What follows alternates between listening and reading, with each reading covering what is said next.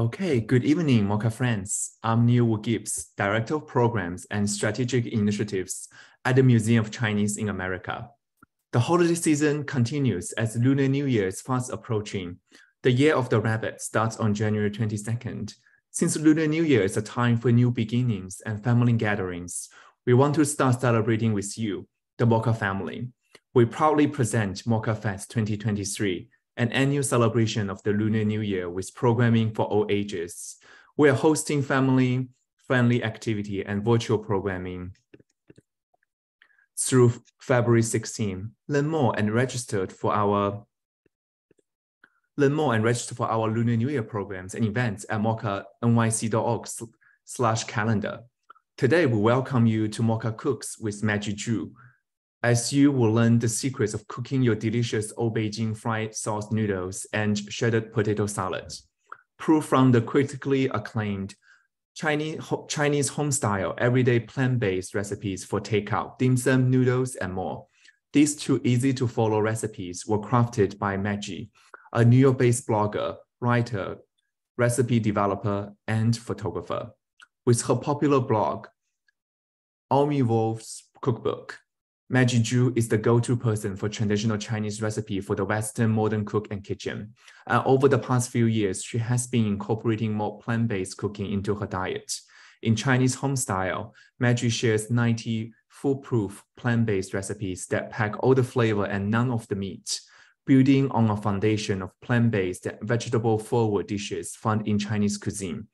These umami-rich recipes are inspired by the comforting everyday dishes Maggie grew up eating in northern China and discovered in her travels throughout the country, along with takeout favorites she became familiar with after moving to the United States. Made with fresh ingredients and minimum oil and sugar, the salad, soup, stir-fried, braises, dumplings, and more are not only delicious, but also demonstrate the impact of aromatics, the benefit of using homemade sauces and condiments, how to cook tofu for maximum flavor and texture, and versatile cooking techniques. Ms. Zhu will also share the stories and talk about the experience writing her cookbook with Chef King Lam Ko, author of the award-winning cookbook, Phoenix Clouds and Jade Trees, Essential Techniques of Authentic Chinese Cooking. If you enjoy this public program, we hope you will consider making a gift to become part of a continuing lifeline for MOCA. No amount is too little, and we greatly appreciate your generosity. Your contribution helps sustain our beloved institution and supports the creation of new programming that will bring comfort and inspiration to more communities. Lastly, this program is brought to you by MOCA friends and partners, including Bloomberg Philanthropies. This program is also supported in part by public funds from the New York City Department of Cultural Affairs in partnership with the City Council. Without further ado, I will let our moderator, Mian, to further introduce the program and our guest, Chef Maggie. Thanks so much.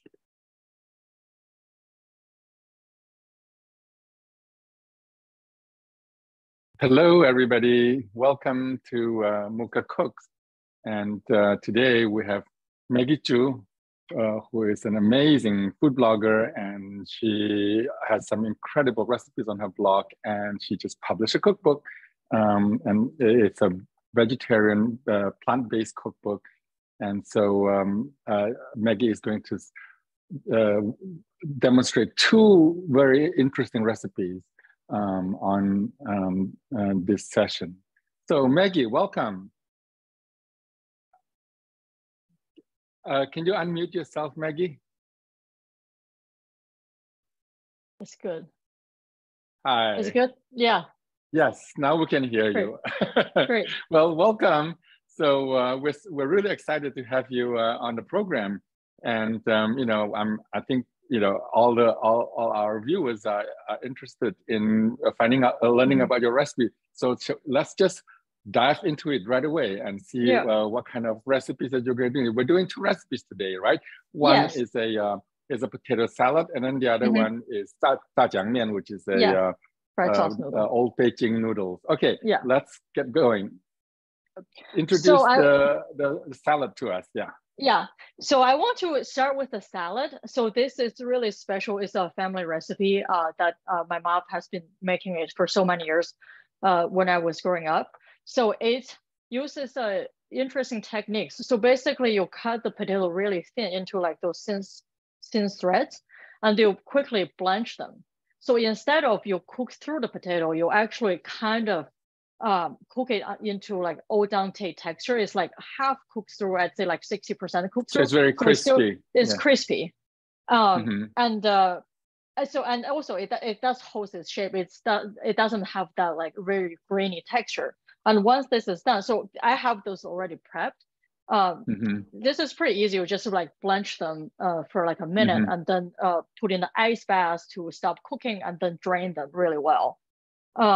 Oh, and also I want to add that before blanching, if you prep this early on, you know, if like you're like, oh, I want to cut this but cook it later, you should soak the shredded potato in the ice water so they won't change colors to keep it fresh.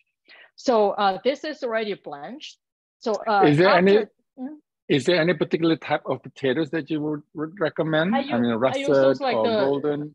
Yeah, the golden potato, the smooth one. Because it has a more like a crunchy texture and it does not contain that much starch. Right.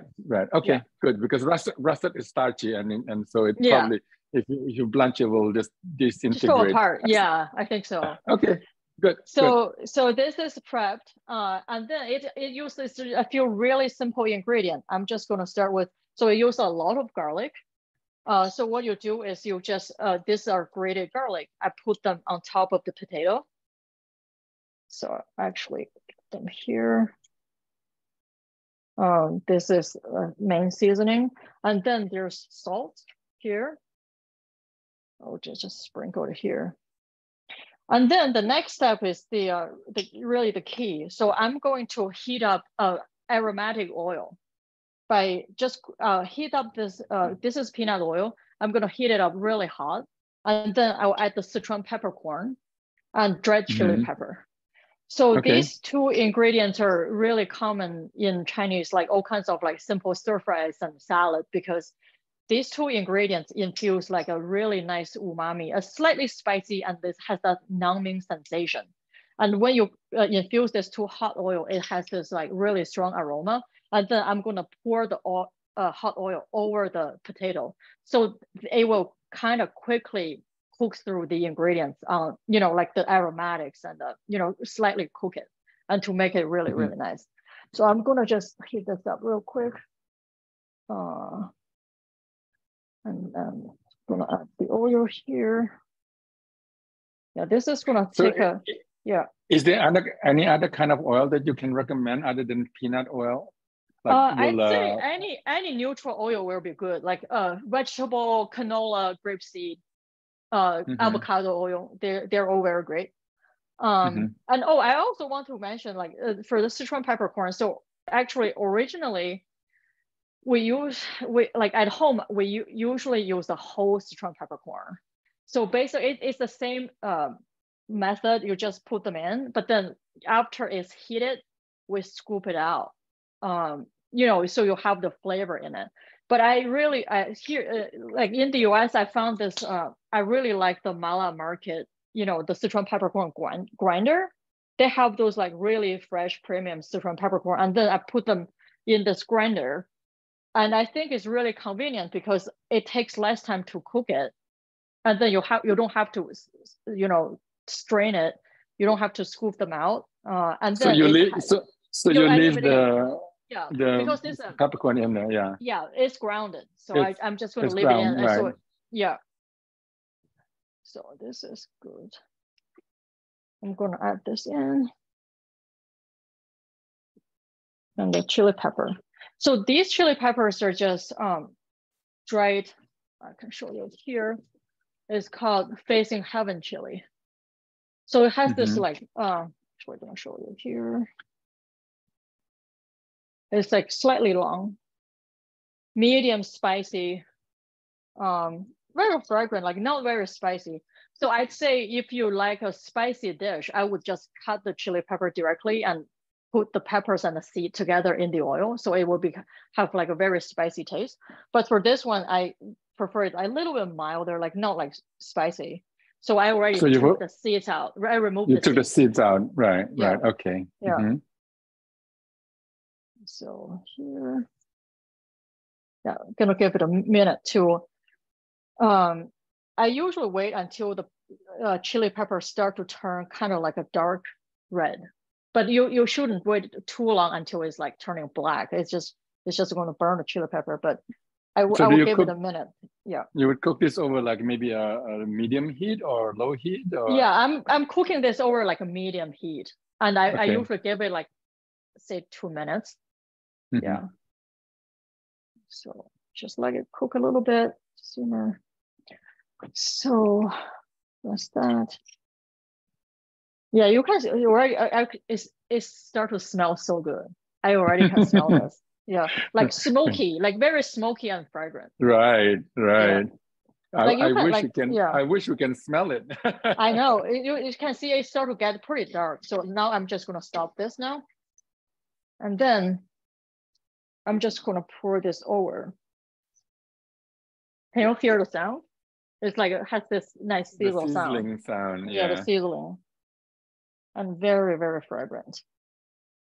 Also the hot oil, it's like it kind of cooks through it will cook the garlic a little bit and it will melt the salt. So it's perfect. Here. So I'm just gonna mix this together. Really simple. We don't even use soy sauce. I feel like if you want to add like an extra flavor, you can use a little bit, like a touch of soy sauce, but I feel like it's enough just by using the salt. This will be really a nice dish. So yeah, this is pretty much it. It looks really like plain, but it smells so good right now. It's garlicky and smoky and very right. Yeah. The garlic and the spices I'm sure will just create an incredible fragrance and flavor. Yeah, and usually, I forgot. I'm gonna pull out the cilantro here. So yeah, it's just a little bit garnish. I think sliced green onion make a nice garnish too, but I like to use like fresh cilantro. This is just a really simple and tasty. That looks wonderful. Yeah. So this is very interesting. Potato is not usually a staple of Chinese diet, right? So how did do you think how did the potato become like a part of Chinese diet? Actually, we eat quite a bit of potato in northern China. I feel like it's not like our everyday thing. Like we don't cook it that often, but it's one of those because northern China is really cold. Right. So we have I remember back when I was like very small, like elementary school, we have like very limited vegetable options, especially in winter. Pretty much like all you can get is napa cabbage, like for anything leafy. These days you can get almost everything like green stuff, all kinds of like pea shoots and like all kind of stuff. But it used to be just like green beans and napa cabbage. And potato is one of those things like in winter it's just so easy because you can store a lot of them at home and we make them into stews. So usually it's like a braised dish that has like maybe it's like soy sauce based. Sometimes it's like meat based. But usually it's like a very flavorful brown sauce or like sometimes even tomato and brown sauce together. And then we braise, like green beans and the potato and the corn. And, it's like those stew. It's like it's like Dongbei dish. It's a northern dish. And we do use potato in stir fries. Actually, I have that recipe in the cookbook called 第三鲜, called Stir Fried Three Treasures. It's a stir-fried potato, eggplant, and pepper. So these are kind of like a northern Chinese style stir-fry that use those like some of the staples that like is pretty popular in northern China. And then like this dish, we use potato in the salad. Right. There are a couple of questions from the viewers. it's one of the questions is saying that can you what kind of substitute can you use for the chili that you mentioned instead of the the heaven facing chili? Is there some other type of dried chili that you can substitute? I feel like a lot of chili, like as long as it's not super spicy, like if you don't want a super spicy one, I feel like a lot of, like, I'd say Mexican chili pepper, if you find those like medium-sized ones, I feel like if you like the smoky flavor, you can get the smoky one, but I feel like it doesn't have to be very smoky. Right. I think that the Mexican dried chili, they do come in like a smaller, which I think what is it? I believe it's a Serrano dried red chili. Serrano is a little bit spicy. Serrano is a little bit spicy. I would remove the seeds. Remove the seed, right? Yeah. And also the Szechuan peppercorn, if you don't grind them, will it not be as spicy or as flavorful? If you, that's also a question that was asked. I would add a little bit more. So Szechuan peppercorn is a kind of you have to kind of know, like maybe like some trials and error, I'd say, because sometimes it's super fresh and you really just need a little bit. It can get pretty numbing, like it's like really strong. And then when you put it in the cabinet for like, I don't know, a couple months or like half a year, it kind of slowly loses fragrance, and it's really noticeable. So I'd say you can start with the same amount like stated in this recipe when you use the whole, and it takes a little bit longer to cook. So I would add it maybe 30 seconds to 1 minute before the chili pepper, because it takes a minute to release the fragrance, and then you can take them out. Get the whole peppercorn out. Yeah. And you add the chili pepper later, and then you do the drizzle and all that stuff. But if you think so, you can do this, and if you think, oh, this is not like numbing enough, what you can do is to ground the cooked Sichuan peppercorn, because it's already cooked. It's become milder. You can still ground them and add back to the dish. Right. So another question is, did you cut the potatoes by hand, or do you use a mandolin? I use my hand. Like, this is the hardest part of the dish. Because for the best texture, I think hand cutting is the best. Like literally, I was taking like 15 minutes just like cut this before. Right. Before so you don't think video. You don't think mandolin will do? Oh no, mandolin is great. I love it. Yeah. Like you can totally use mandolin. Like use it. Like I think it's totally fine. Yeah. Yeah, I think mandolin, the thin mandolin one. That's a pretty good job. Yeah. Yeah. Really well. Yeah. Yeah. So anyway, all right. So let's move on to your next recipe. So the next recipe you're gonna do is what is known in Beijing as 炸酱面, right? Which is fried sauce noodles. Yeah. And usually it's made with pork. And so you have this version that is a vegetarian version. This version is very different from the original, because the original. So there are two key ingredients in this dish. One is like you said, is the pork, and the main ingredients for the sauce is called Jiang. It's called the soybean paste. It's a very salty, savory. It's pretty much it's just fermented or soybean, so it's kind of like soy sauce, but it's like it's a very thick paste that you usually you have to dilute with quite a bit of water. Add some sugar just to add flavor because it's pretty salty, and then you have to fry that in oil for quite a while to you have to cook it so it releases fragrance. So a little bit backstory. So for my family, we never use the soybean paste. Well, my family recipe used tianmian jiang, is the sweet flour paste. So the difference is that paste, the sweet flour paste is like, it's just a little bit sweeter and less salty. That's the one my family like to use, and my mom liked to cut up the pork, to like kind of like bigger pieces, and she liked to add a lot of onion. Right. Because I think I know that the pork usually is not ground. It's Right. cut into small pieces. Yeah. So that's the way my mom does it, and then I kind of change a little bit more. So in this cookbook, I use black bean sauce instead of any of the, not the soybean paste or the tianmianjiang, because in this book, I have the previous chapter, it's in my pantry chapter, I introduced those like really frequently used sauces in my kitchen. And my goal is to really try to keep the number like not overwhelmingly large. So someone, when they just started cooking Chinese food, they're not like buying 20 sauces. Yeah, and maybe they just use it once and then they never touch it again because I don't have enough recipe for it. So I kind of did this tweak because I think so. The black bean sauce is actually the Korean version. I think Korean, they also have the different version of the fried sauce noodle, and a lot of those recipes they do use black bean sauce. For me, I realized that the flavor is like close enough.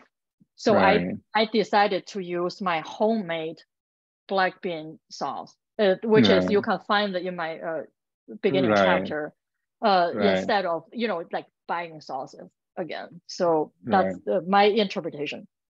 So you mentioned that the Zhajiang Mian is served in Korea, but actually it's also served in Japan. So it's actually, they do. Zhajiang noodles is a very popular noodle in Northern Asia, including Korea and Japan. Yeah, they do. They all have it, and they cook it slightly different. Right. I think in Japan they call it something like Jjajangmyeon, I think so. Jjajangmyeon, right? That's what they call. But which actually is based on the Jjajangmyeon from Beijing. Yeah. So and I do want to take a minute to just talk about the homemade black bean sauce. It is made with fermented black beans, and I do feel for this one I prefer the homemade version than the store-bought because I use a lot of aromatics like ginger, garlics, and the onion in this, and with a little bit like soy sauce and then the cooking wine to add flavor. So basically it has more aromatics than the store-bought one. It sounds delicious. Yeah, I just like it more because it just has more flavor. But I mean, you can totally use a store-bought for this dish, and I would maybe just throw in like a little bit more ginger and garlic if you use a store-bought sauce. So I'm going to start with, and also I just want to talk through the ingredient here.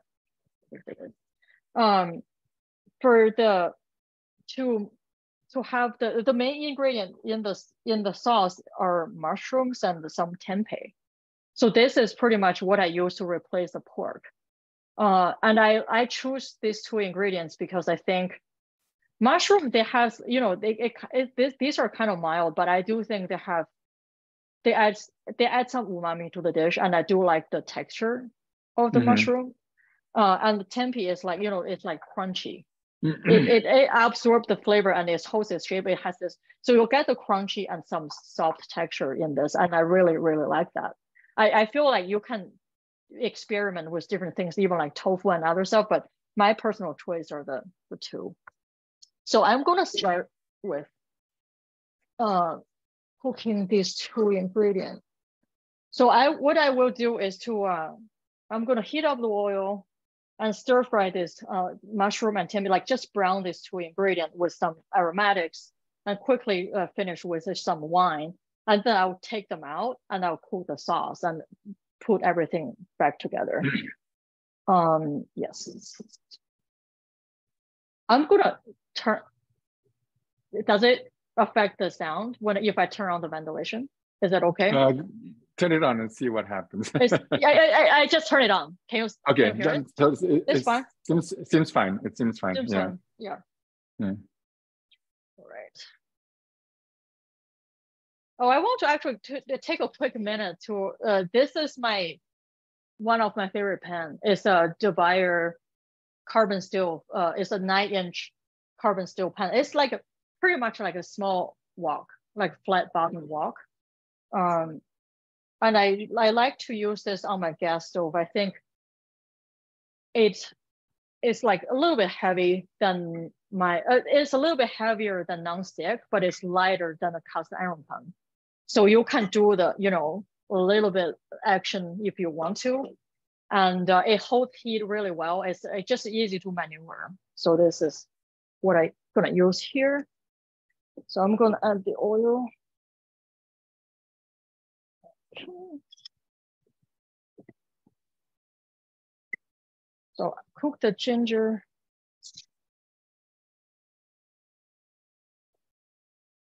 Cook it really quick just to release some fragrance. Add the mushroom here. So there's a question Yeah. about what is the black bean? Is it fermented? She wanted Nisa or Halvos wanted to know if this was fermented black bean. Yeah. Or so fermented. But Yeah. you have a recipe on your book for this particular sauce, right? I mean, Yeah. I have the sauce, but the fermented black bean, you have to buy them. So because they're actually soybeans, they're made from soybeans, right. And after aging, it becomes black. The color just becomes black. Yeah. Right. That you have to buy. Yeah, if you want to make this sauce. So this is the dried one, right? The one that's like in, the dried one in the plastic bag usually. Yeah. Okay. Yeah. Yeah, and she also wanted to know if it can be bought on We. Yes, I think it can. Oh yeah, I'm pretty sure. I'm pretty sure you can. Yeah, I'm quite sure you can buy them on We website. Yeah. And one other question is from Annette Chow.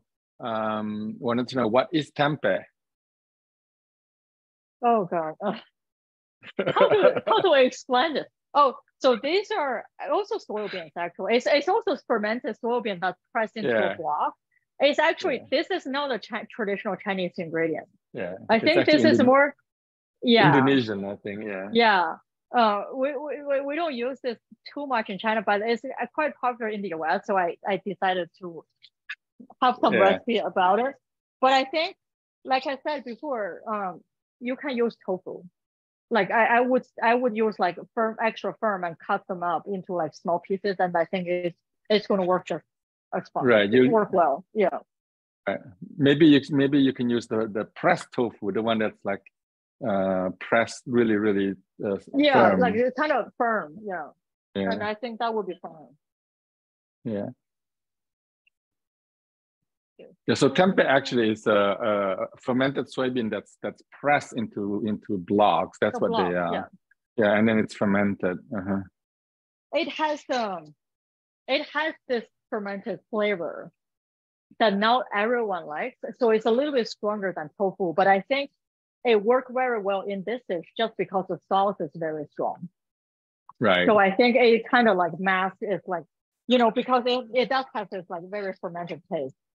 So I like it here though, because it has this firm texture. I kind of meaty, yeah. Right. So what was that you were putting in? Was that water or wine? Just a little bit oil. I think it started to look a little bit dry. So I'm just like add a very small splash of peanut oil, and then I'm gonna pour in this is sparkling wine. Just to glaze the pan a little bit.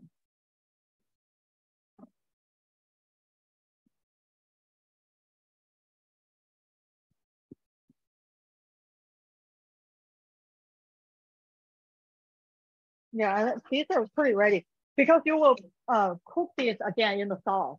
So as long as they're kind of brown and all the liquid has all the liquid has evaporated, it's ready.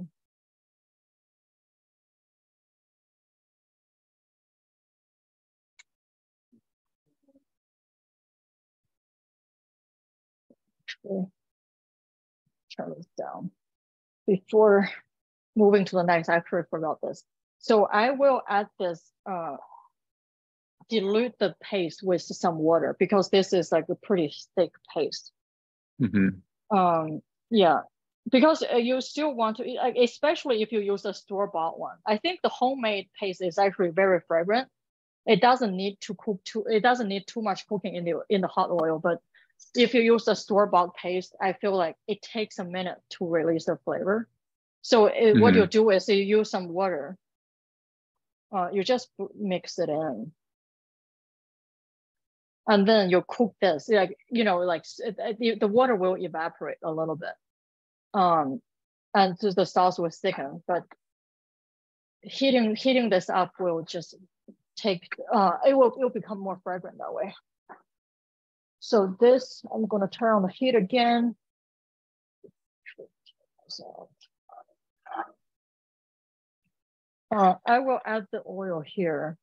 So this is actually quite a bit of oil, which is kind of needed in this dish because what the sauce does is that, especially if you use the store-bought sauce, it will absorb the oil, and it kind of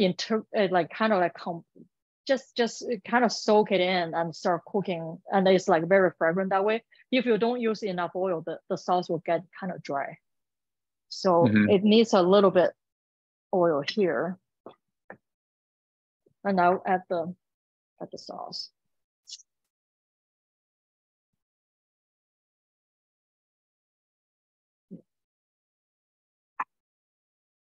So this is actually doesn't take that long. I think, like, you know, the traditional one, like we just mentioned, if you use the soybean paste, it takes quite some time to cook. Like you have to slowly fry the sauce. I think that's where the name comes from. That's why it's called fried sauce noodles, because you have to fry the sauce like really slow and you know, like simmer for like 15 minutes. So to actually get those fragrance out. For this, it takes like 5 minutes. Yeah, it's pretty easy. Yeah. So there is a question on what is saucing wine, and is it similar to mirin, and can you replace it with mirin? No, no, unfortunately. So Shaoxing wine is one of the most important ingredients in Chinese cooking. For me, I feel like it's as important as soy sauce and vinegar. It's like I would put it in the top 3 that you absolutely need it to add flavor. So Shaoxing wine is made from fermented grains, and it is not similar to mirin at all, because mirin is really sweet and the flavor is much lighter, and Shaoxing wine is fermented for much longer, and it has a color. It has this brown, like light brown color, and has a umami taste, almost like soy sauce. I feel like it has a pretty strong taste. And the closest thing to replace it is dry sherry. You know, like not the sweet sherry, is the dry sherry. I think if you cannot find Shaoxing wine, you should go to Czech liquor store and just to get a bottle of dry sherry. That's the closest thing to replace it. Yeah. Right. Yeah. Yeah, because I want to mention, because the alcohol content is pretty high. I think it's like 17% or something. So usually grocery stores cannot really carry them. Usually what you can find in the grocery store is the salted one. They add like 1% of salt. So usually you can either get that, or if you want to get a really good Shaoxing wine, you have to go to in certain state, you have to go to a special liquor store to get it. Yeah. But you can buy in regular Asian market the Shaoxing one for cooking. Yeah, the salted one, the one that has salt in it. Right. But it's not salty though. It's very just a little bit. Yeah, a little bit. It's not like salty, but it contains some salt versus the original one does not. Yeah. Right. Yeah.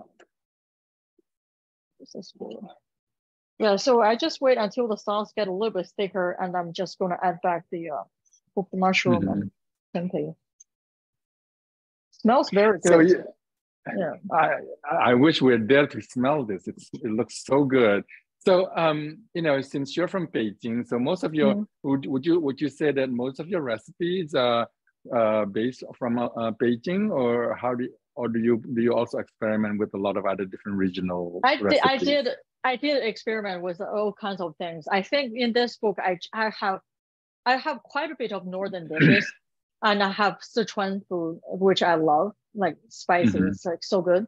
I do have some Cantonese food, and you know, some takeout, American Chinese takeout, and actually a few Xinjiang food too.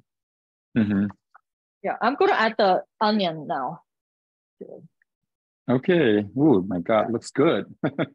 Yeah, so I add the onions. Like, this is my mom's way to do it. Like, I like to add this like at the very end, so it has this crunchy texture. You just cook them for a little bit, so it does not have that raw taste, but it's still crispy. I really like for this dish, like I really like the plant-based one because I think it's less fatty. I think the original version is like a little bit, it's kind of heavy. You know, the way the sauce is, yeah, it's pretty heavy. Because the oil from the pork, especially generally they use pork belly. Yes, it's like very fatty. So all the fat comes out in the end. Yeah. This is healthier, and I really like the texture. Because the mushroom and the tempeh, they just soak up the flavors. It's really great, and I also like the fact that it's not super salty, because I think the original one used a lot of paste, you know, a little bit of pork to add flavor. It's a very intense and rich sauce, but this one I feel like you have all the different textures and a little bit onion to add, you know, like a vegetable, but it just have so many nice, you know, like mushroom and tempeh. They just add so much to it. It's like I really love it. So this is pretty much good. I'm gonna stop it now. I think you can cook a little bit more, but I think I like it a little bit like not too thick. You can cook it a little bit more if you want a thicker texture, but I like this texture, and I like to add a lot of sauce into my noodle. This is one of the reasons I like to use the black bean sauce, and I dilute it a little bit. So, you know, so it itself is not very salty. So you can use like a lot of sauce. And I'm gonna grab my noodle. I already parboiled the noodles. Just take a second to put them in a bowl. So I want to quickly show you the noodles I use in this dish. Like this. These are the one I use. It's called Hawista brand. You can usually find this in Chinese market or like H Mart or Ranch 99. It's like pretty common brand. I really like this because it's fresh noodles. It's refrigerated, but you can freeze them. But it's compared to the dried, it has a really nice texture. Like they also make so many variety, like, you know, handshake or those like super fatty ones. They all have like some are really nice, has a good like chewy texture. And for this dish, I think Jiang I choose to use, this is called like they call it wipes noodles in English here, but the Chinese translated to hand rolled noodles. So it's kind of like not super, I'll pull one out. Like, it's not super thick, but once you boil this, it will become, let's see, it become like a little bit thicker. And I feel like I like to use this because it is kind of chewy. It's I'd say a little bit close to somewhere between udon and yakisoba.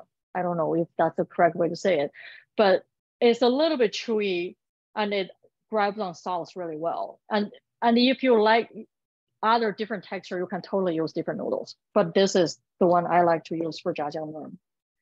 So I would just put the noodles here in this bowl.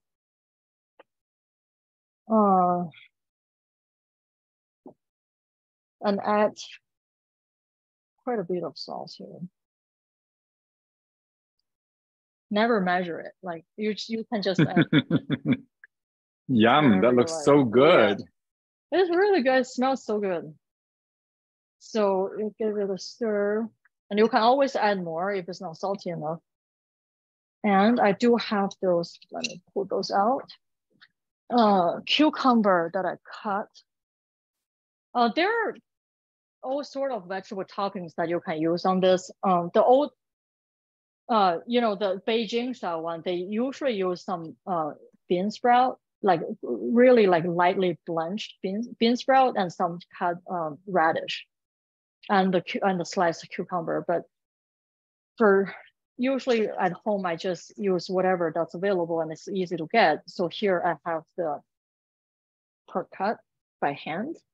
You can use Madeleine to cut them. Because because the sauce is very rich. It's like a rich umami with a little bit sweet taste, and this really crunchy, crispy, refreshing. It's just like really go well together. And I also like to add a little bit cilantro on top. That looks so good. That's it. Yeah, yum. That looks so good. Well, it's actually, it looks a very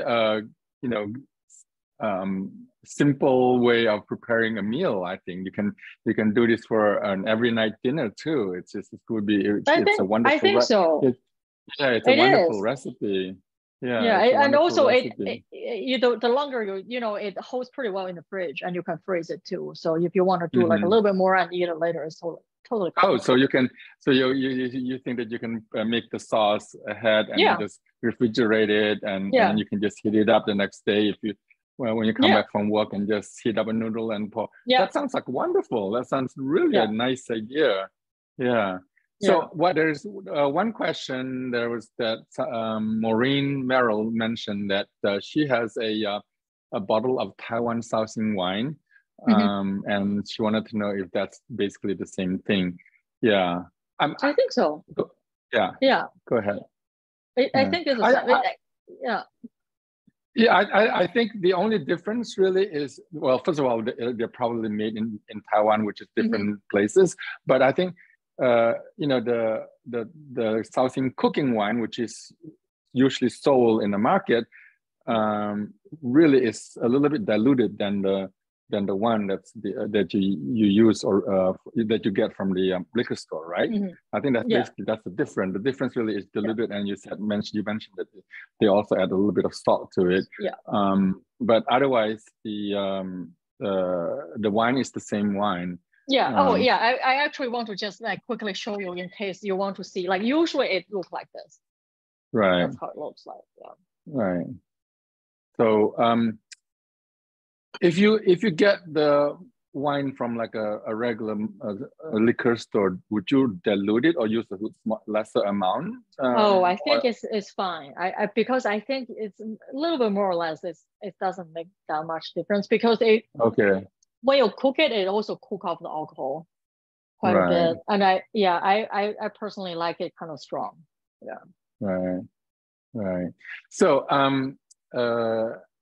Nisa again asks, are the two dishes served warm or cold? I'd say you actually can do, so the noodle is usually a warm dish.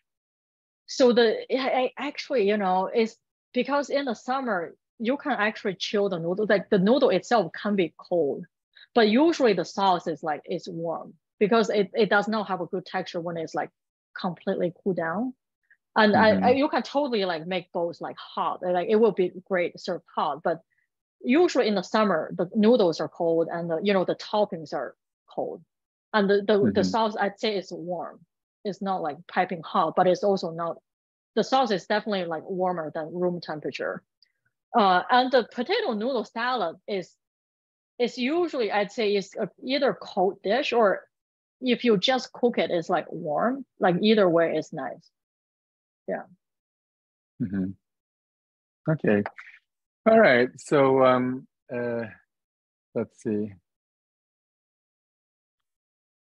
So another question is, if you want to make an oil light version, could you substitute the oil with water?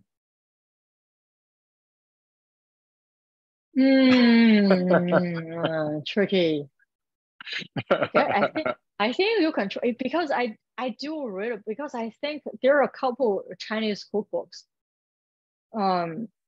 mentioned that. I remember Grace Young's book mentioned that too. It's like, oh, if you really have concern about, you know, reducing fat and oil, like processed oil in the diet, like you can do all kinds of stir fry with a little bit of broth. Yeah, I remember I learned that in cooking school. I remember even in French cooking, they're like, oh, you can use broth instead of oil for almost like all kinds of things. It just, something's lacking, I feel like. You can, right. But it will be like, it's not going to be the same. Right. Yeah, I actually agree.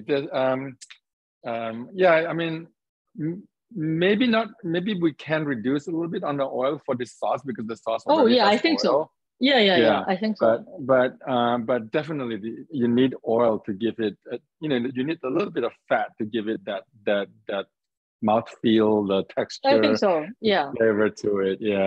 Yeah. So I love those two recipes. They're really great. So anyway, what I'd like to open up now is to talk to you a little bit about your background and how you got to what you're doing here in the US. So you said that you're originally from Beijing, and did you cook when you were in Beijing, and did you or is it something that you learn along the way later on? It's kind when did you start cooking? Kind of like a long story. I did not cook growing up, because I grew up in a very traditional Chinese family where my mom's cook 3 times per day. Like, she cooks breakfast, lunch, and dinner. And she did not want me to spend time on this, because she wanted me to study, just get better grade, spend more time at the school stuff. So yeah, I've been eating really nice, like simple, healthy, delicious homemade meals, like growing up, like for so many years. And I kind of have an idea of how it is made, because I do watch my mom cooking, but I rarely help in the kitchen. I think I remember when I was in like middle school or high school, maybe I can make a fried rice and like a scrambled egg and tomato, like the tomato egg stir fry, like the easiest thing. Like, yeah, like literally I can make like these 2 things, and I can make instant noodles. I think that's pretty much it. Yeah, and then I graduated from college, and I went to Japan for graduate school for 2 years. And that was the time I started to realize, like, oh, I really need to learn more cooking, because otherwise I have no food to eat. And I started to calling my mom. It's like, oh, Mom, how to make the cabbage stir fry? And she was like, well, just chop the cabbage. You stir fry them until it looks right. You splash of soy sauce and this and that. And I made them. I said, never taste the same. Never. Like, just like, no matter how I do it, it's just very different from my mom's cooking. And that's when I started to read more cooking blogs and recipe books and magazines. And actually, most of those are from Japan. I found that extremely helpful, because in Japan, I think they really do things really in a meticulous way. Especially like a lot of chefs, they share so many pictures, like how to prep things, like this is what the ingredients look like, how you cut them, and how it should look like when you cook them.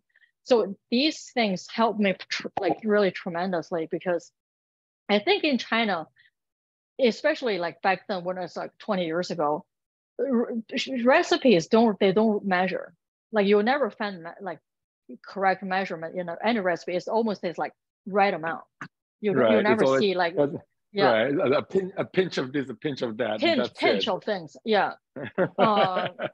And I think like it really helped me in Japan. It's like, oh, you actually have those measuring spoons, and you know exactly how much it should be, and that was very, very helpful. And I learned actually a lot of Chinese cooking. It's a little bit different. It's like the Japanese interpretation of Chinese cooking, but I learned cooking, how to cook Japanese food, Chinese food, and some Italian food when I was living in Japan. And I started to cook more after I went back to China.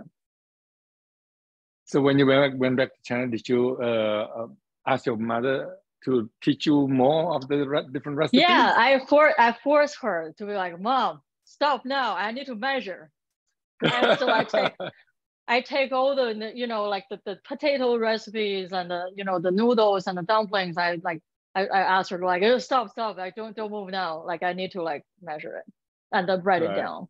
Yeah.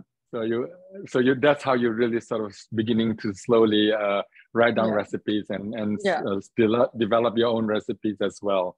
Yeah. So then, okay. So then once you get it, then you came to the US. What did you do? You started a blog, right? When you get to the US, you started. And Omnivore's cookbook is your blog, right? By the way, if any of you have not been to Omnivore Cookbooks, you should go. It is an amazing blog. It's lots of information, beautiful pictures. And speaking of beautiful pictures, that's one of the things that really impressed me the most on your blog is that you did such beautiful pictures. Did you learn to take photographs when you were growing up or in school or anything? Did you go to school for that? No, I just really liked it. I did a lot of creativity related things at school. I did drawing. I learned for Chinese calligraphy for 8 years. I learned graphic design. Like I do like those like artsy things. But I did not learn photography until I actually started blogging. And if you go to my blog, click on the old recipe and go to the last page, you can see my first blog post. It's a tuna pasta something. It's a tuna arrabbiata pasta, and it was I updated that post like later on, but I included one picture I took. It's the first picture I took of food. It's like so bad. It's like yellow and blurry. Nothing's in focus. You can barely see the food. It's like pretty bad. Like So I guess if you go to your blog and see from the beginning, you follow, you get the progression how you develop your photography. Yeah. Well, that's wonderful. And so did you later on learn more about photography? I read a lot of photography books, like generic books, but then I also go to seminars and workshops, and especially there are food blogger conferences where there are food bloggers who photographers. They have those wonderful seminar like workshop where you can see exactly how they shoot and how they set up things. I just learned a lot from them. So, and then a lot of practice at home too. So your blog has been very successful. So are you now able to just actually be a full-time blogger? Yeah, right now I'm a full-time blogger. Right. So excellent. So you how often do you set up post recipes and such? I try my best to do like 2 recipes per week. I try my best, but it's hard. It's very hard. I have 700 recipes on my website, more than 700. And like after a certain stage, it's like kind of like, oh my God, I need to think about what to cook next. And it takes some time to do research and like eating out, like find out new things. Yeah. So what is your audience like? Do you find that you have a lot of Asian readers, like Chinese readers, or do you find that you get a lot more American, readers? I think my audience is really mixed because I have people from all over the world. I think like half of them are from the US, which is not surprising considering like later I feel like I started to localize things a little bit more after I moved here. Like, like those how you buy things and how you cut things, like and how you measure things. A lot of things are slightly localized to tailor to American readers, but I do have like a very wide range of international readers, and I do have like Chinese, American Chinese, like or immigrants who would like to learn from my recipes. Usually they're second generation who are like, oh, I really want to make the, my grandma's dish or my mom's dishes, but we didn't learn exactly how to make them. I do have those readers, which I feel really, really happy when people are like, oh, I finally recreate this like dish. It's like tastes like my mom made. Sometimes I got comments like that. It's nice. So there is a question for you that says, how do you make a living as a full-time blogger? Do you also do contract writing for people? So I do a lot of things. So the first thing is like you see those like ugly advertisement banners on my website. Like really not proud of that, but that's actually a main way of like make a living. It's just like when I have a large enough audience size, you started to kind of apply to different advertisement providers like like Google or Amazon or like those advertisers who want to put advertisement on your website, and they basically get paid by traffic, like how much traffic you can, how many people see this, kind of like a billboard, like if it's like really busy commercial street, is going to cost more for the advertiser to display it. It's kind of like the similar idea. It's really kind of like have like conflict feelings, because I do know it's like sometimes this annoying pops up, so it's just like difficult to read, but that's like how I make the living to offset all the cost of running this. That's one thing. And sometimes I work with brands to promote their product, and I do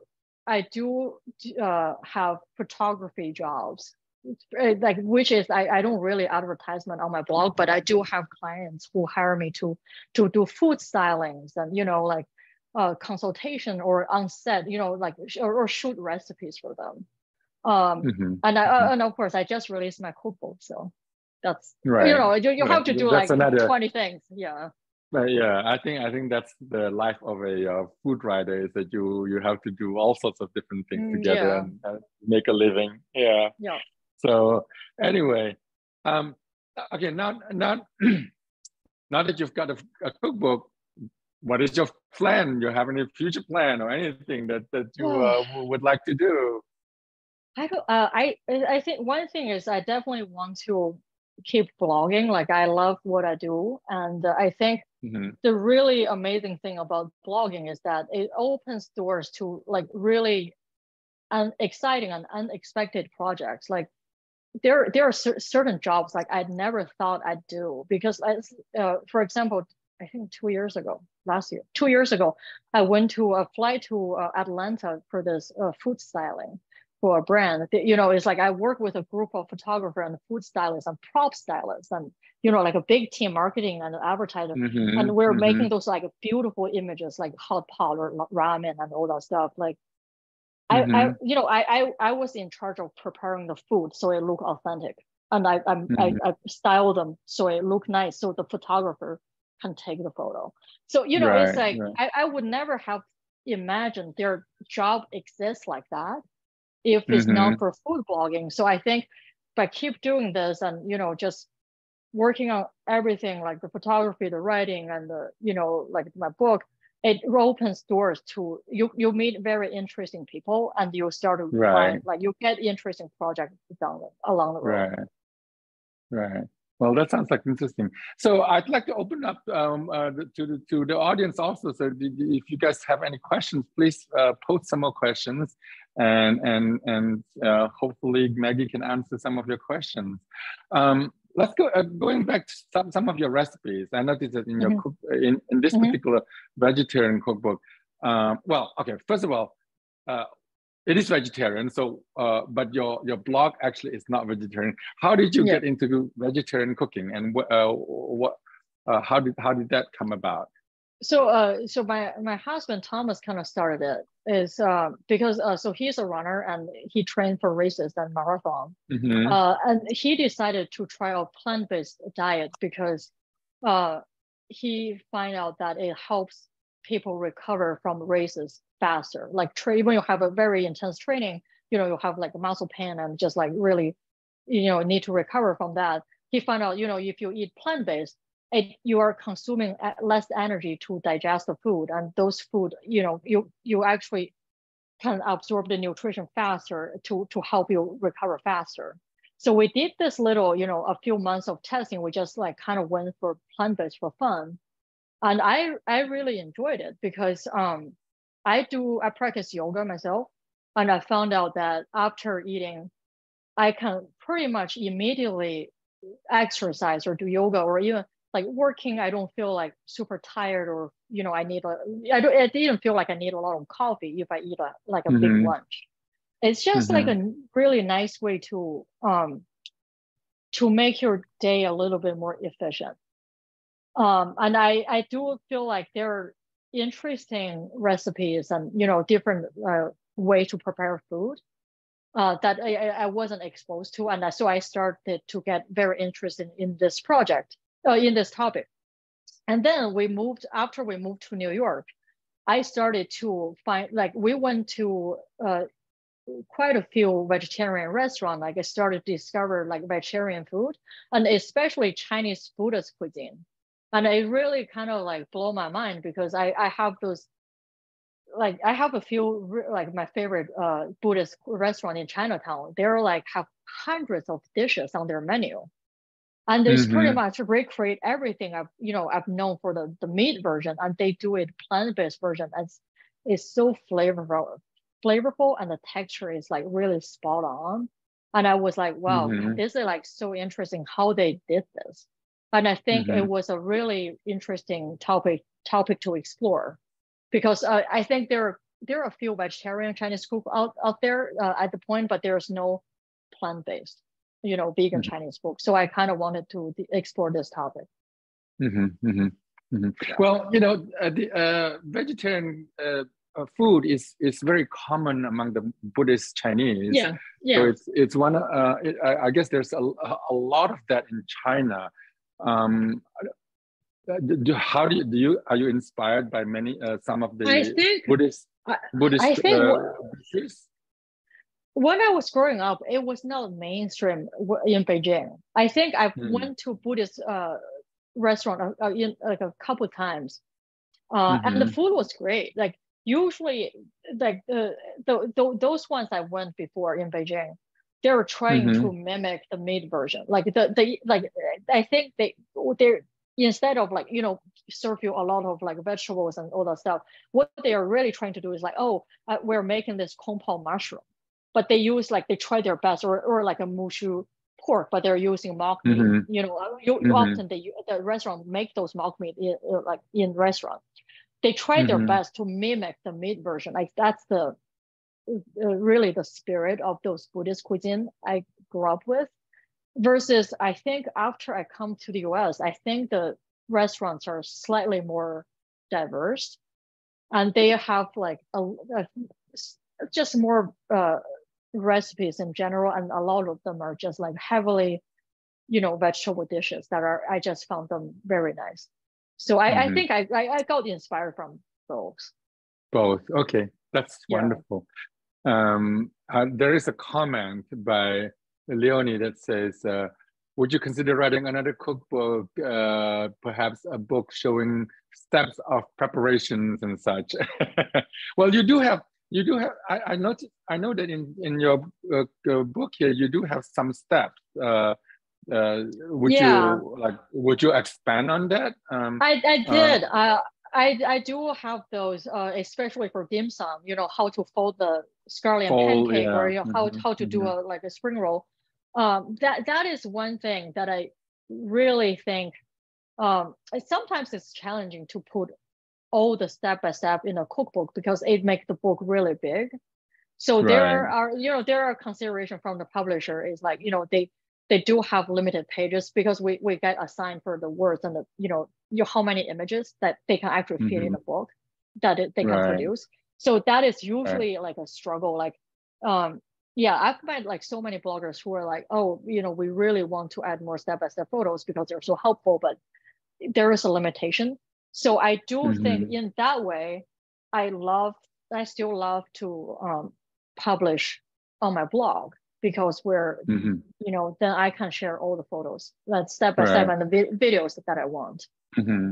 That's right. So speaking of videos, so I think that's also the other way of showing the steps is using video, and I think that's a great medium to really show the steps instead of, you know, photography. Yeah, it's a really it's so straightforward. Yeah, I do have a channel. Do you do a lot of video or not?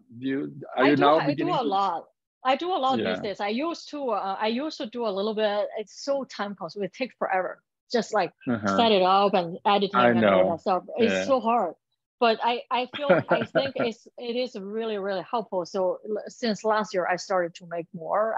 Now I try to make videos every week, at least one video per week, especially for some recipes that are, you know, like it's interesting because when you see how people prepare things, like cut things, even like stir things, you know, in a stir fry, how you know, how often you stir it, how you flip things. Everyone has their own style. And I do want to show it to my readers. Mm-hmm. Mm-hmm. Mm-hmm. Yeah. So I agree. I think video is a great way of showing the steps rather than using you know, photography for step by step. So yeah. So anyway, let's see. So do you also collaborate with other food writers or not on doing projects and such? Occasionally. I think I did more early days. I think these days, sometimes I just like really focus on my own work. So I wasn't reaching out much, but I think I want to do more. Like, I think that's collaboration is always really fun. And yeah, it's always fun to involve like a team to work on something. Yeah. Right. Okay. So what about different cuisines? I mean, you know, you mentioned that you also do explore different cuisines and such. Is that something that you know, you might get into you know, more, or and how do you go about, you know, learning about different regional cooking and so on? I always love all sort of things. Like, I love to cook all kinds of cuisine. I think, but I think on my blog, I do share different things here and there. But I think what my reader really wants are the Chinese food, which I understand the most, which like totally makes sense. So I do try to focus more when I talk about it on my blog. I do focus on Chinese food more. But personally, like in private, I will cook like a lot of different things. I like Japanese food a lot. I feel like I try to always make some Japanese food at home. Sometimes we make Indian food. You know, like Italian food or Mexican food. It's like, you know, like really like a mix of things. And actually most of the time we keep it really, really simple. So yeah. Well, I think that makes a lot of sense, because you know, we do live in a very diverse society here in the US, and it's great to be able to you know, share many of the other different cuisine. So it makes sense. Yeah. So anyway, I hope there's more questions. It looks like there's not too many questions out there. Okay. So anyway, I've been really enjoying a lot of your blogs, to be honest, because I followed you for many years now.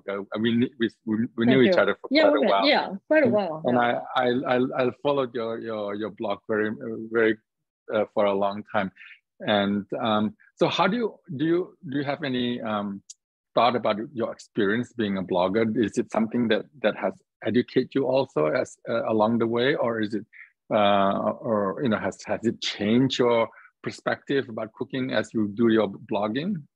Oh, I think so. Definitely. I think at the very beginning, I write blog for myself. It's just like, oh, I want to eat this, or you know, like this dish. I had this restaurant dish that tastes really good. I want to share that. It's like more spontaneous, and yeah, just like kind of like whatever I feel like. You know, I could share like an Italian pasta dish if I like, oh, I just eat this in a restaurant. It's amazing. Let's see how to cook this. But I think over the years, I started, you know, it become more of a professional, and I started to do more research on how to do things. And, you know, I want to create really quality content. So there's more things involved regarding like recipe research. And, you know, when you test recipes, you know, you probably want to like do it different ways and test the best. Like you know, you want to share the best result. And, you know, and also in terms of topics, I do always ask my readers and do research about like what people really want to learn, instead of just like, oh, you know, I want to eat this today, so I should talk about it. So it's become more, I think now I write for my readers most of the time. I still write for myself, which is really fun. Like I still like to share very personal things, but it become more like a process of creating a really consistent, good quality content that people want. Right. Now that you publish a book, do you find that there's a difference between blogging and writing the book? And what part of this process that you really enjoy the most? Oh my God, this book is so hard. I feel like I'm just so scared of doing something wrong and I cannot fix it, because blog is just like, oh, I just publish. I mean, obviously I do edit multiple times. My husband checked my, like, you know, copywriter. Right. Double check everything. And I still have like forget things. Like people are like, oh, you forgot to add the ginger in step 2. I was like, okay, I just add it now. It's all right. But book is like, when it's published, it's there forever. And I feel like really, really insecure about like, oh my God, I maybe I should test this 2 more times just to make sure everything's correct. Right. Yeah, because there's just so many meticulous things that maybe every time I tweak little bit things and I forgot to add a note, and then it's like wrong. But for books, so on the other hand, I feel like I love the book, the way the book presented a topic, because on the blog, people might come into a recipe, they're like, where I found those ingredients, or it's like, oh, this looks really, you know, unfamiliar, and they don't really have a, you know, people have different experience and they might not resonate with certain recipe. Versus with a book, I can tell people, you know, go through the first chapter, you know, to those essential things. So you have like, I feel like you can put like a more systematic way in cooking to explore a topic like way more detailed. And, you know, you can tell people, oh, after you make this sauce, you can make this and this and this, and it's all in one book. It's just like so much easier. There's more depth to it, right? Yeah. So there's a question that asks you, Karen asked, oh, maybe I missed this earlier, but when did Maggie start blogging, and what was she doing before she became a blogger? I started my blog in 2013, so quite a while ago. And almost 10 years. Yeah, almost 10 years, really fast. Yeah, and I was working at a bank when I started my blog, and the reason I started my blog was partly because I was not very happy at my job. I was like, I need to find something else. Because I think, you know, like I said before, I really, really just always loved creativity work growing up. Like I even draw some manga in school. You know, like I get paid drawing a manga for magazines, and I did some like, you know, I got those like commissions to design covers of fictions, like draw those things. And I did that. You know, I actually make some money. This is like the Japanese manga. Yeah, some Japanese manga. I even had I think I designed some game characters for some tutorial game. Like it's like a study game, but you know, they have those characters. I designed those characters for them. It's like I did a lot of those things back in school, and of course, like Chinese traditional family, parents tell you, no, you have to get a regular job. You know, don't do this. No, you're not gonna make a living. do the That's back very thing. Chinese. Very Chinese. I was like, all right. Did it, didn't like it. So I started blogging on the side. Right, that's great. Another question is, what kind of camera and other tech that you use? What are the things that you feel that's most important for your work? Tools for photography and such. I use a Nikon D850. Right, it's a very nice very nice camera, one of the top line. I started with Nikon because I used to use my dad's camera. I think my first one was like a Nikon 7200 or something. It's like a lower, it's like a much cheaper one. It's just my dad's camera. I was like, okay, I'm gonna use whatever we have at home. And I always stick with the Nikon line just because it's something I'm familiar with. I know Canon has like great cameras too, but I always use Nikon. And I gradually, I kind of like upgraded a little bit here and like maybe twice over those years. And now I use a full frame D850. And I use prime lens. I use a 35 and a 50. And I use a micro lens that is 85 or 105. I cannot remember. One is for Canon, one is for Nikon. I use the micro lens for it's like a long lens for close-ups. Close-up, yeah. So yeah, I feel like if you need one thing for photography, it just get a 50. So the 35 is like you have like really wide shot, like it's usually like an ingredient shot, or it's like you're making like a hot pot spread, like a pretty, you want to show like a couple of things in the picture, versus 50 is just like it works really great with food, and you just focus on this one thing. You can work with different angles, and it's really nice. The long lens is one of the most expensive one. I think it's nice in certain angles, and I don't know. I think it's nice to have, but you don't have to have it to make good pictures. I do have a tripod, Manfrotto tripod for shooting my videos. I used to use the tripod to shoot my photos too, but I kind of got past it. I think it's like take too long to set up, so I just hand hold everything these days. Which is frowned upon by a lot of food photographers. But I do like to hand hold my camera. I use one tripod for my video. I do have one artificial light to shoot video. It's like this a continuous light. It's just like a regular neutral LED light that has like a soft box. It's like this big. It's like the bigger the soft box is, the better the quality is, like because it creates softer light.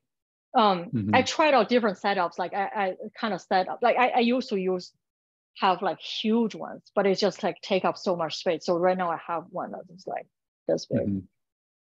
So when you shoot the food pictures, you don't use you use natural light. You don't use oh yes, regular light. For videos, I use artificial light just because if video is a little bit harder to edit than photos, like you have less control over, white balance and the exposure once you shot it. Versus pictures, you can just do so many things. With the videos, are really tough. And especially, I remember the first time I shoot with natural light, I was making dumplings.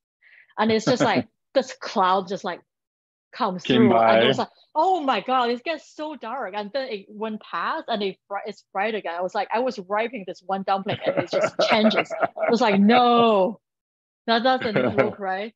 So I kind of like, I think, okay, artificial light is the way to go. So I do that for the videos, but for pictures, natural light is just so beautiful. I think you can make great photos with artificial light, which I do sometimes, especially in winter. It's like when the time the braise thing is done, it's like after a few hours, it's dark. And I got no light. So I do use artificial light occasionally to shoot photos. And I think the pictures are fine. Like they're not like bad or anything, but natural light is just so beautiful. I just, whenever I can, I shoot with natural light. Right, great. All right, so a few more questions. It's one, Jane asks you, besides recipe writing, is there a difference in the amount of testing effort required for the blog and for book writing? I think blog is a little bit easier. Usually I think I don't need to test things. Like if it's a simple stir fry or something I'm familiar with, I shouldn't do it more than twice, because I kind of have an idea of how to put it together. So it can be done pretty fast. Versus books are tricky, because after those times, when you think the recipe is ready, you write the recipe, you want to test it again, because I think that is one of the, and also, the other thing I want to mention, cookbook, you really want to test, it's like a really, the right way to do it. After all the testing and recipe writing, you actually should hire someone else to test it again, who like didn't know how to make it. You want someone who are not familiar with the topic to able to recreate exactly the same dish. So it is quite a different process. So you feel that for book writing, the recipe really should be more rigorously tested. Rather than blogging. Yeah, because if something's wrong, you just do it again. It's like, oh, maybe I forgot something. Like, let's try it again, and you just update, and it's done. Right. So one more question. Do you feel like there's still room to show personality in writing on a blog versus the book, I guess? Lots of blog writing seems to just focus on mechanics and tips about recipe and no personality. Yeah, so hard. This is a hard question. Like, it is. I kind of agree with it, I'd say, because there's a thing about especially when you do this, like for me, it's like I've done this for so long time, like many years. I do find out that there's certain industrial criteria that you have to meet. Like, for example, Instagram just did an update. Now you have to follow this formula. Otherwise, you're not getting any exposure just because the algorithm is designed that way. Or I still remember, like, I went to this photography workshop, and they're really famous photographers. They're talking about styling and how you compose and everything. And people are like, oh, how I can get, like a photo for Pinterest to get more, more impressions, more eyeballs. Totally different things. Like sometimes it's kind of opposite. Like the artistic approach can be it can conflict with whatever that platform you're trying to promote your content. It's like the algorithm. It could be like quite like opposite. It depends on things. Like, it's hard to say. I think some people do it really well. They still let their personality shine through. But I do think that there is a limit, because platform constantly changes. Like there maybe this way is okay for a few years, and then the platform changed, or like new platform showed up, and people are kind of like, I feel like, forced into like, oh, now I have to do things this way, otherwise no one's gonna see it. For me, I feel like I try my best to kind of balance things. It's hard. It's pretty hard. I do feel like it does sometimes like give you less creativity of like choices. Just the way, like, oh, if you don't shoot close enough, nobody's gonna like you on Pinterest because people cannot see the food. It's like have to be in your face. I try to like make it still have something, like I put some thought in it, but yeah, it's hard. It's hard. Great. Well, I think we're almost up. Our time is almost up, and so I think we could wrap this up from here.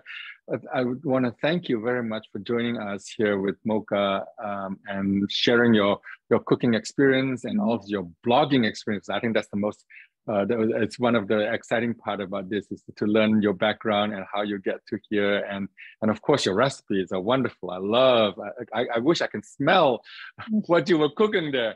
I think maybe technology can change that sometimes. Yeah, hope so. at some point. But again, thank you very much for all this. It's so fun. It's like I really enjoy this. And all the engage, like answer questions. It's really fun. I like it. Right. Good. Yeah. Thank you. Bye-bye. Thank you. Bye.